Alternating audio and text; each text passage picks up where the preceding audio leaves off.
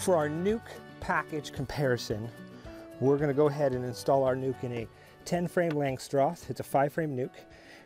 A nuke that you'd purchase would typically come in a cardboard or corrugated plastic nuke box. This is one that we've made ourselves. Sometimes you can get them in a wood box.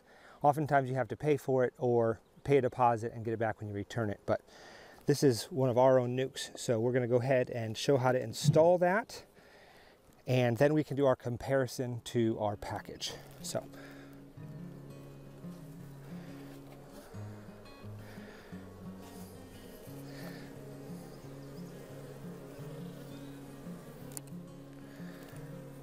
we're going to keep the orientation the same. However, we will insert some undrawn frames.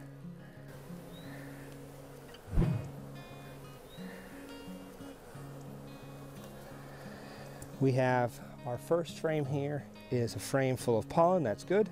Some nectar over here, that's what bees need to raise their young. This side, some nectar and some undrawn comb, so there's some room for them to expand here.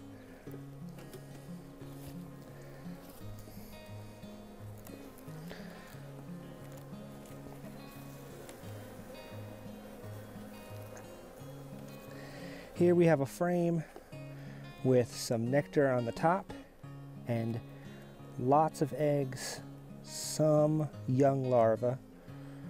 So this will be a frame to expand in 21 days. Those eggs will be new workers. Same on this side. And there's our queen. So we have verification. There's a queen in the nuke. That's important when you get a nuke.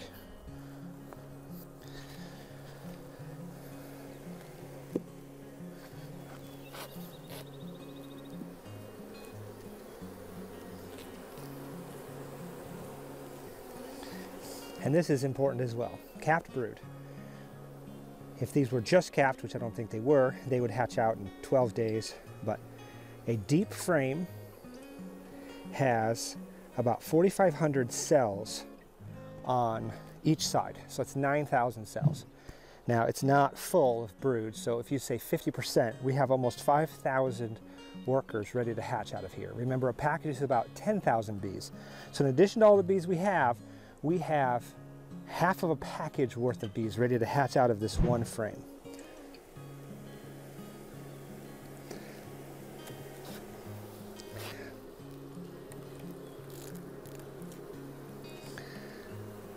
And a second frame with lots of brood, a good look of good storage of nectar around the outside and some pollen. So again, we have another 5,000 workers ready to hatch. So these two frames together have about as many bees as the package.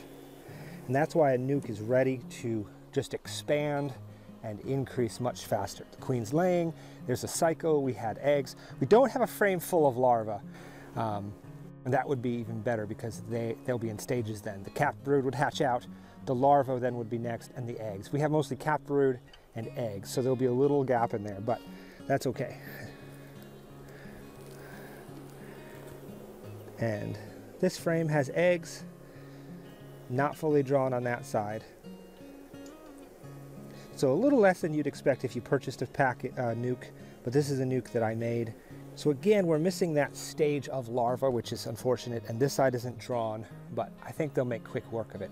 If this were a nuke I had purchased, I would really want to have all the comb drawn out. I've seen some say they put one frame of foundation in to prevent swarming so that the bees have something to work on.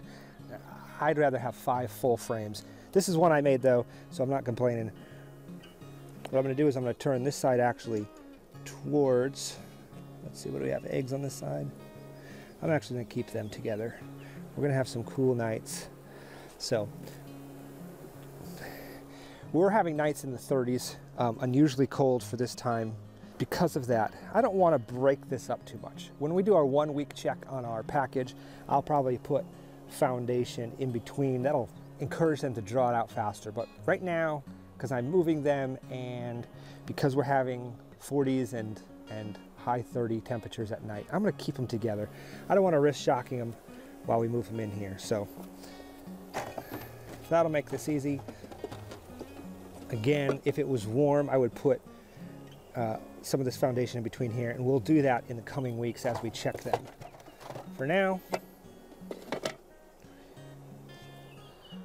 need one more frame. I'll put it this way.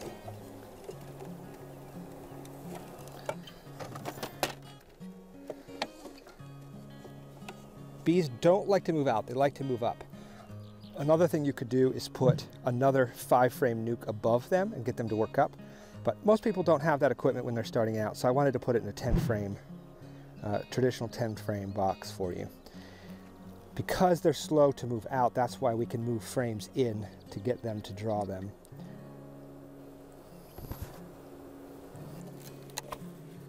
We could just leave these bees to slowly work their way in, or we can give them a good shake. Now we'll go ahead and cover them. Cover's supposed to go on like this. I like to give them a little extra room, especially when I put in new bees. So I'm gonna put it in upside down. I'm not worried about them drawing comb there right now. When the main flow is on, if you give them any extra room, they'll draw comb, but that gives them a little extra room to move around those frames and get themselves situated. Then we'll put our outer cover on, and we'll leave these bees, and we'll come back and check on them in 1 week when we check on our package and see how they're doing.